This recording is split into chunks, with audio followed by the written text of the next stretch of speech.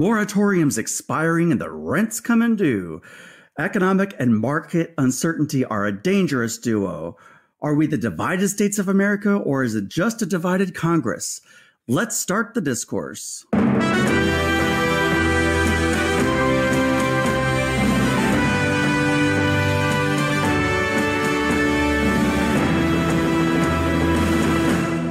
I'm Robin Biro. Welcome to American Discourse. Who else out there thought, like me, that after Joe Biden was inaugurated, we would have nothing but delightfully boring, slow news weeks immediately thereafter? Well, I mean, for at least 4 years, right? Well, with the pandemic on the decline, but still raging, and millions of Americans out of work, and an economy facing all sorts of uncertainties, it is becoming painfully clear that it just wasn't going to be as simple as ushering in a new presidential administration. Gone are the flashy headlines and the endless parade of executive staff turnovers, circus-like chaos, daily drama, and round-the-clock turmoil. You'd think that that would signal a return to some sense of normalcy. Think again. The media hasn't known exactly what to do with themselves. They've become absolutely addicted to the daily dopamine drip of drama, and so it continues. Well, at least on our favorite cable news channels. But that is just a distraction, because bubbling just beneath the surface are some stories that just aren't getting the traction they deserve, despite the fact that they have the potential to dramatically affect the lives of millions of everyday Americans. We are here today to cut through the diet of nonsensical news stories and clickbait headlines to give you the stories that you really should be paying attention to, and to arm you with the tools and information that you need to make sense of it all and survive it all. Because in these uncertain times, knowledge is power. You know, right off the bat, the biggest story that I think is not being covered anywhere is what happens when these rent moratoriums and mortgage forbearances that millions of Americans are taking advantage of expire, which, guess what, you guys? It's a lot sooner than you think. I could tell you that it varies from state to state, lender to lender, and landlord to landlord. So a lot of Americans are probably losing sleep at night right now because of all that uncertainty of what the heck happens when the rent comes due. Now, look, I've been a frequent, very harsh critic of our former president, but I did actually pause and give him credit for the protections that he put in place. But I don't think that any of us thought that the pandemic would last this long or impact our country to the extent that it has. I mean, I remember you guys telling my kids last March, okay, we're going to stock up and stay home for about a month, and then everything's going to get back to normal. How did that work out? Yeah, we all know. So now we've got a new administration taking on the challenge. Part of that challenge has been the extension of these mortgage forbearances and rent moratoriums put in place by the former president, which is good, right? I think we can all agree on that. But here's the thing. We just can't kick the can down the road forever. If we stick it to the banks and landlords, are we setting ourselves up for another financial crisis like the one that we saw in 2008? And landlords and banks, are they seriously expecting for millions of Americans to just pay all of that back due rent all at once when these protections expire? Don't start panicking yet. I'm not here to do that to you. But we are going to be breaking this down in a few moments with an expert. Another story that has been downright perplexing is the bizarre congressional testimony going on right now about the stock market. I mean, just last week, we saw a private citizen called in to testify about how he seemingly got millions of Joe Schmoes to stick it to a hedge fund and really upending the stock market by buying up stock in GameStop. He did it with nothing more than some social media posts that were gobbled up and followed by a pack of everyday small-scale private investors. And it really did, you guys. It absolutely upended the stock market. It's a crazy story. I've got a lot of questions for our guest on just what the heck is going on with all that. Lastly, before I bring on our guest, I've got to tell you right off the bat that she and I are from vastly different political ideologies. She's someone who I've debated before on mainstream media, live national television. But we have been able to agree on some issues in spite of our differences. After all, this show is American Discourse. It has discourse right there in the name.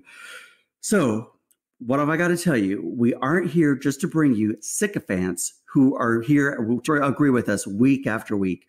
My guest and I have been able to find common ground through civil debate because we listened to one another and heard each other out. Can Americans do the same and be truly the United States of America? And what about our elected officials in Congress? Do we have any hope of them being able to work with one another to actually do their jobs, represent their constituents? Or are we too entrenched in political warfare? With all of that said, the time is upon us for the Discourse Deep Dive. Now, for the audience back home, the backstory is that Melissa and I have debated each other numerous times in the media. So this should be really interesting because this is a different take. Now, Melissa, we have a lot to talk about today, but one concern that I know that we both share is about the millions of Americans who sign mortgage forbearance agreements and rent deferments without really knowing what they were getting themselves into. I mean, we know the agreements had to happen because of the pandemic and the record unemployment levels that it caused. So I praise the federal protections that our former president put in place.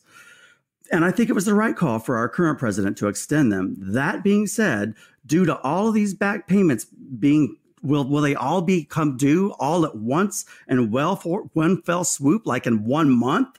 Now, I need you to break this down for us and maybe give the people a little bit of hope so they're not going to be so anxious at night. Well, I wish I could, Robin, but to be honest with you, this pandemic has gone on longer than anyone ever could have imagined. So when former President Trump put in these pandemic, they pushed off the moratorium and they kept pushing off for rents and foreclosures. I think initially it was 30 days and it was 60 days and it was 90 days. And then finally they said December 2020. And now here we are, and they're probably going to push them back again. The federal evictions for if you own a home for foreclosures is extended now through June of 2021. For rents, it's through the end of March. Well, we're almost into the beginning of March. So that's coming up in just a little bit more than 30 some days. So I think the problem is that, like you said, people have signed and agreed to pay all of this back rent. And realistically, how is anyone going to be able to do that? If someone's been out of work, if someone's been out of work for 12 months or more, or 6 months or more, or 4 months or more, the number one concern for them is one, finding employment, and two, feeding themselves. So, and paying current housing going forward. So it's going to continue probably to be extended. And the problem is, like you mentioned earlier, for banks and for people that are holding mortgages, even if the bank isn't holding the mortgage, if the landlord actually has a mortgage on a property, they are not getting paid. But of course, they have to pay the loan on their mortgage with the bank, or say they don't even have a mortgage on a building. They still have to pay all the costs associated, insurance, taxes, utilities, all of the costs that's associated with owning a building and being a landlord. So I got to ask you right there, in your professional opinion, are we setting ourselves up for another financial crisis like we had in 2008 if we leave landlords and banks holding the bag? Because wouldn't that hurt us all? Right now today, as we're talking, what's really interesting is I looked up Goldman Sachs, JP Morgan Chase. Guess what? They're making brand new all-time highs today. Those stocks are rallying. You say, how can that possibly be happening? The market is not even making new highs today, and the banks are making new highs. Interest rates now for mortgages have slightly ticked up as well. They're still roughly around 3%, which is a good rate. But what's going to happen is it's going to come back around where banks end up taking back some of these properties and driving up rates and fees. Somehow the banks always end up making out. To say that it's going to come back to hurt them, there may be a dip, but banks somehow always end up making out. So really, at the end of the day, the people that are going to be hurt is the people that can't pay, the people that end up and say that this is a problem. And this is something that really that the Biden administration needs to address. They can keep kicking the can down the road, as you said. But what's going to happen to people's credits? If someone signed an agreement that they would pay a back rent for 12 months or from whatever time they had a lease in, and they keep extending it, and then eventually when they stop extending it, are they going to put something on their credit or put a judgment on their credit that they owe $25,000 worth of back rent or whatever it is? That someone in the Biden administration needs to address that. They need to look into it, because then that wouldn't be fair for the people either. Yeah, that's a really great point. And I remember early on in the pandemic, I logged on to my bank to pay my mortgage, and I saw the little button that you could click to get a mortgage forbearance agreement, and they made it really easy. But if you didn't look at that small print on there, you didn't understand that all of that money was going to come due all at once at the end of the 180-day term. Now, I said no thanks, but I really worried about those little guys who didn't take the time to read that small print. So the question that I've got to ask is, surely our government isn't setting citizens up for a massive increase in homelessness, are they? Well, okay, first of all, let's address two things. You're talking about signing these agreements. First of all, my advice to people is, if you can make your housing payment, make it, okay? You are better off staying current with your rent, staying current with your mortgage payment, not going into default, as enticing as it may seem for all these things that keep prompting up people to, if you're having trouble, you want to skip a credit card payment. If you can keep making your payments for all of your bills, please do so. You don't want to hurt your credit through this. It's a different story if you're out of work and you can't pay your bills. It's a completely different story, okay? But if you can, I'm saying try and make it. Before you sign any agreements or before you agree to anything, people must read the fine print. And I got to be honest with you too. Some people don't understand it. If you don't understand what you're signing, don't sign it. Wait. Ask someone that understands it.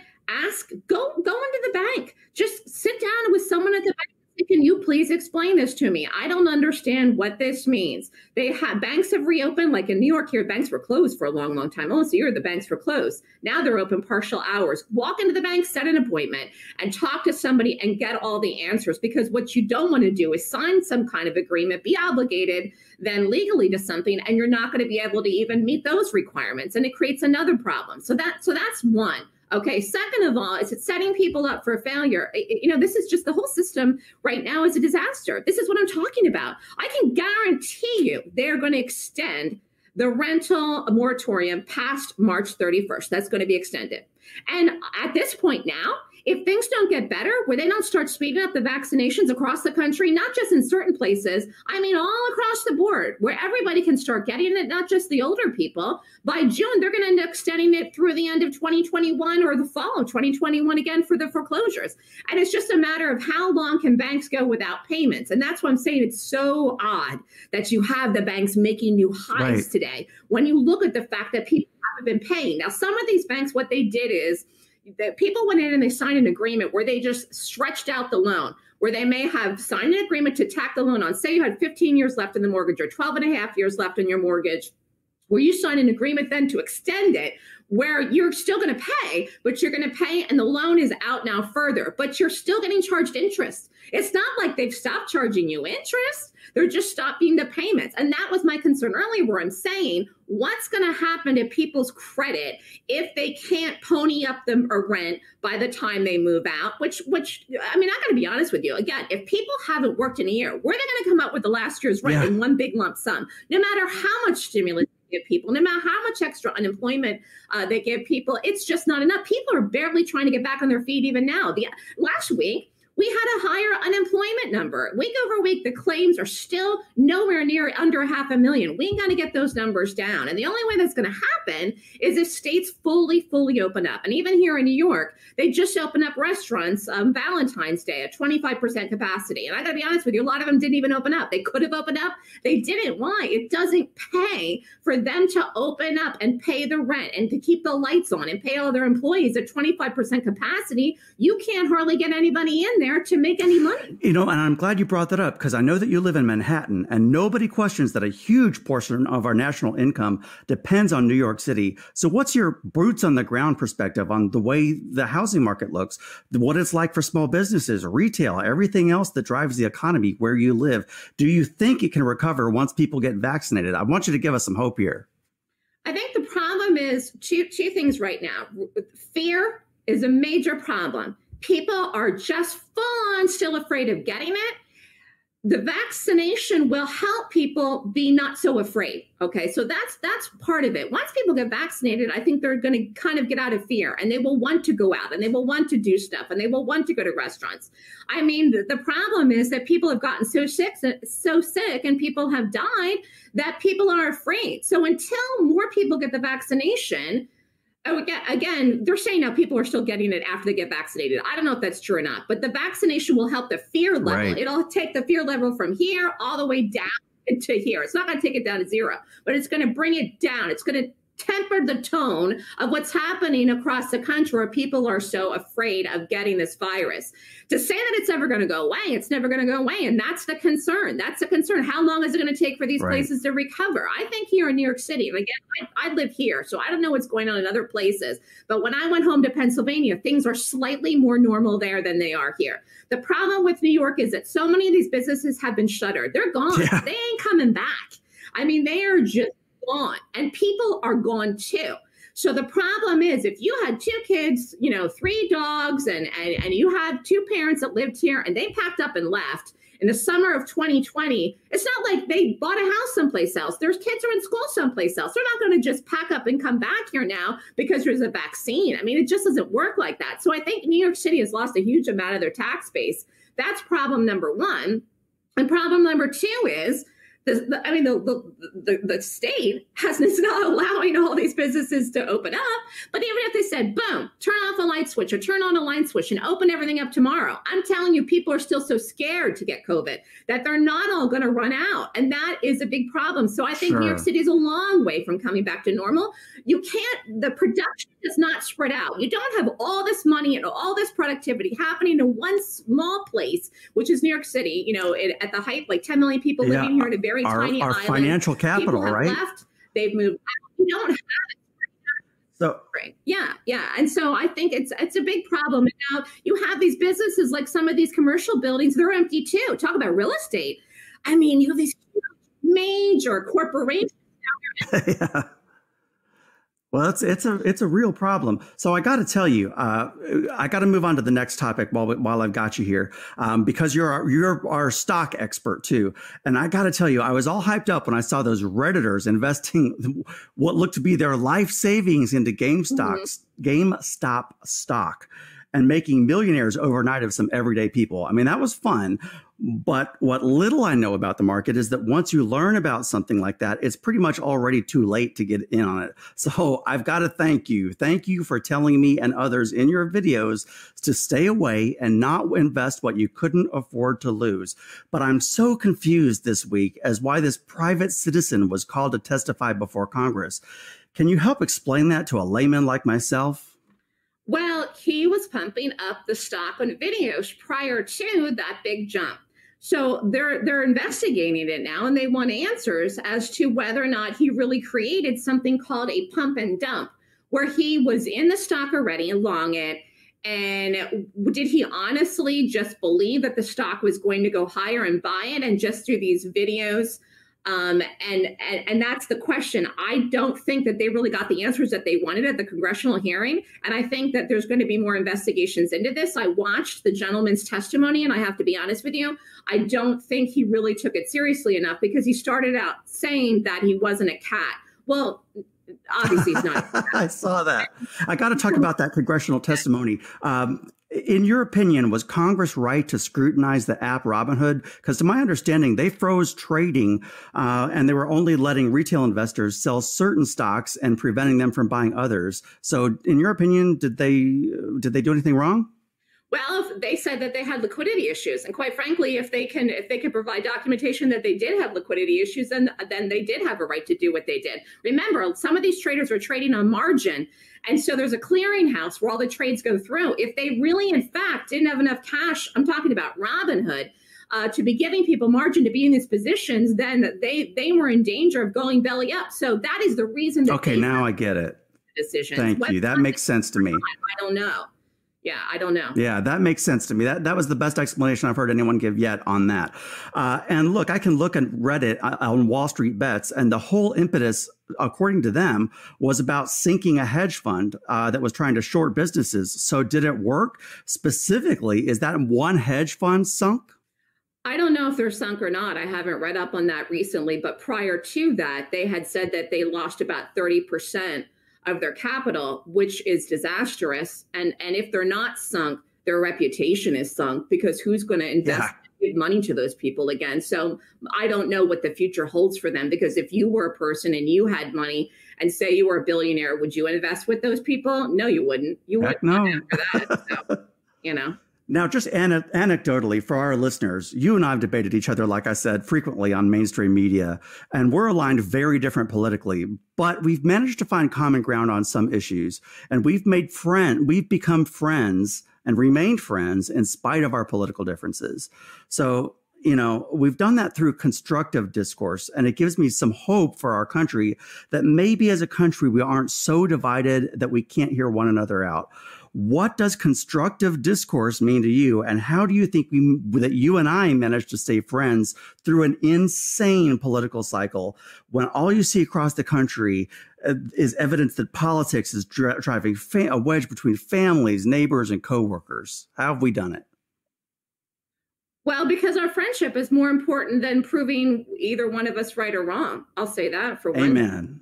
And not only that, you're not extreme on the left and I'm not extreme on the right. So I think the problem is that the media is covering extremes, extreme right, extreme left opinions, and that is the problem. And so when you have these extremes, those people are never going to find a common ground. But I could be wrong, but I don't think most of the country is extreme left or extreme right, no matter how the media portrays it. So I think if most people exactly and talk about things and have a regular conversation like people used to do at parties, at cocktail and parties. Listen. And have a conversation. What's wrong with having a good debate? Having a good debate is a healthy thing. That's okay. Yeah. And I really do appreciate your friendship. And the fact that you take time to listen and I take time to listen to you and hear each other out. That's what's needed in America. You bring up a great point about the extremes in either direction. That's really not where the bulk of the country is. But you're right. The media does make those look like nice, sexy, controversial stories. So let's talk about our elected officials. There's hope for the citizenry, right? Because, I mean, we're starting to hearing each other out again, just as fellow Americans. So, and we're seeing some bipartisan support for some things like the stimulus package, for example. But the legislators, they are just mired in political warfare. Do you think that we'll ever get past that? Is there any hope? It's not looking good, Robin. You want to be honest? I know. That's why I brought you on. For them right now. Congress, to be honest with you, it seems to be worthless. I mean, right, like when we're talking about people and losing their homes and paying their rent, why don't they get that darn stimulus done? Get those $1,400 checks out to people. What are they waiting for? Amen. That was in November after the election. I mean, here we are. It's March, April, June. Come on. These people got to, well, I don't understand. It's like these people don't work. If I wouldn't show up to work, I wouldn't get paid. These people show up for work every day and they don't seem to do anything. And Thank you. Yeah. And I love it. I love that you see that. I see that. All of America really sees that. But Congress, all they're interested in is this political warfare and digging their heels in and really not representing their constituents. So thank you, Melissa. I know you're crazy busy, but these were incredibly important topics that really just aren't being covered at all in mainstream media. So thank you for bringing your expertise to the show, and we hope to have you back. Thanks for having me, Robin.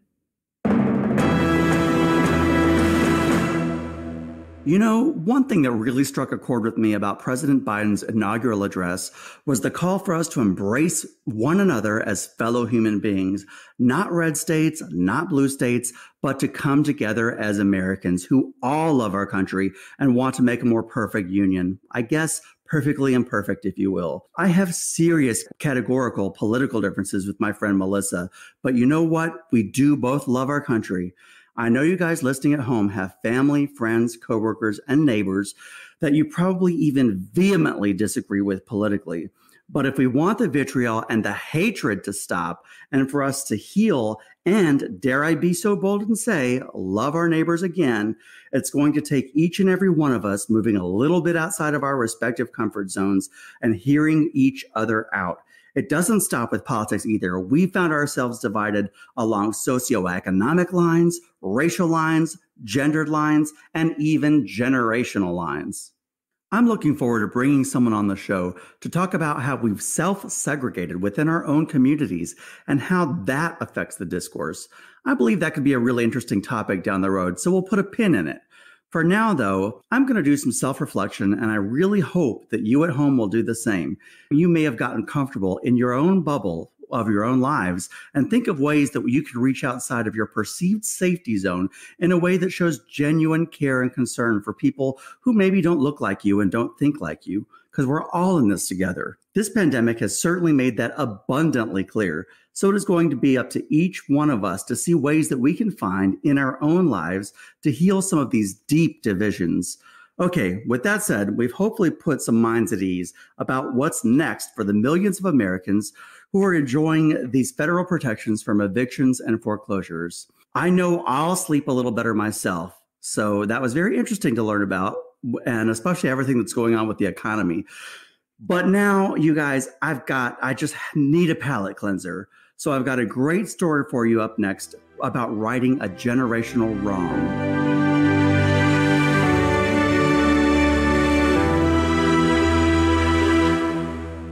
I always like to leave you with a good feeling, so let me tell you about this story coming out of Minnesota.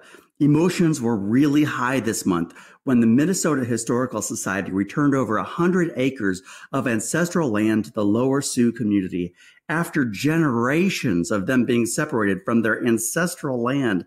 This ruling righted the wrongs of a broken treaty from years past. Now, this was a joyous occasion to be sure, but it was not lost on any of us that these lands were the site of a brutal and deadly war. It displaced hundreds, if not thousands, of indigenous people. I can't even fathom it. And, I get really bothered when our government breaks promises to the people that it governs. The thing is that nobody expected this wrong to ever be corrected. And the reality is that even these indigenous people had given up all hope. Well, hope returned this month, and the look on their faces when their ancestral lands were returned to these people was really something to behold. Moments like this restore my faith in humanity and are a step at reminding me that government really can work for the people that it governs. I don't know about you, but I needed this story during these difficult times, which is why I'm so happy to share it with you today. Well, folks, that's all the time we have for today. If you haven't done so already, please hit the subscribe button and don't keep us a secret. You can find us on Twitter, Instagram, Facebook, you know the deal. Check out all the links right below. I also always look forward to hearing from you, so please message me and then listen for our mailbag segment where we will take on your questions. I am Robin Biro. Thank you so much for listening to American Discourse, a production of Discourse USA. Our producers are David Katzner and Audrey Kennedy. Until next time, breathe. It's only going to get better.